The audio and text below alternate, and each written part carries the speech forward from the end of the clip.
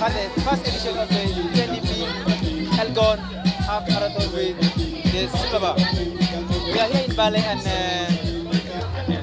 we chose Bale because actually Bale is actually vulnerable to so many other climatical aspects, especially floods. And as a result of floods, we tend to lose so much of our property, our livelihood, and opportunities that robs us from getting finances.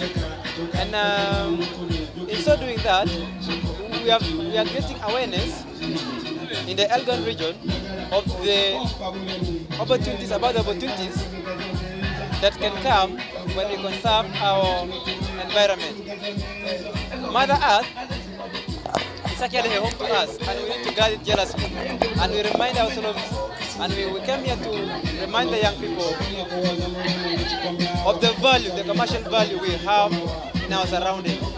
Look at the cultural aspect. When we conserve our culture, when we conserve our biodiversity, the waterfalls, the water bodies, we can be able to earn money from tourism. The more numbers come to Bale City, it means that there's more incomes for the farmer, for the women in the market, and each and every one of us. So we are in Bale here today, and we want to thank the different stakeholders who have put this and made this a success.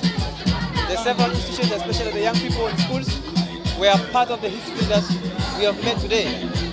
So this is the first of the kind, and in the next 5 years, we hope that we will be able to restore and give value to our catchment areas, especially the rivers. We'll be able to plant more trees, and in so doing that, we would have broken the... Like I said, there are a number of opportunities. When we have the major athletes take part of this engagement, there is proper visibility abroad and several parts of the country and the continent about the involvement of the young athletes or the elite athletes in this cause. So it means there will be more opportunities coming in the region. To actually have a component of sports to give opportunities to the young people, to give them a platform where they can be able to have better training facilities in order to become the future champions of tomorrow. In so doing that, they'll be able to have money in their pockets.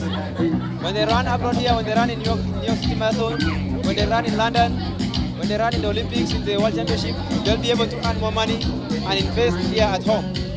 That means more opportunities for the young people, more livelihoods, and more employment opportunities. Thank you.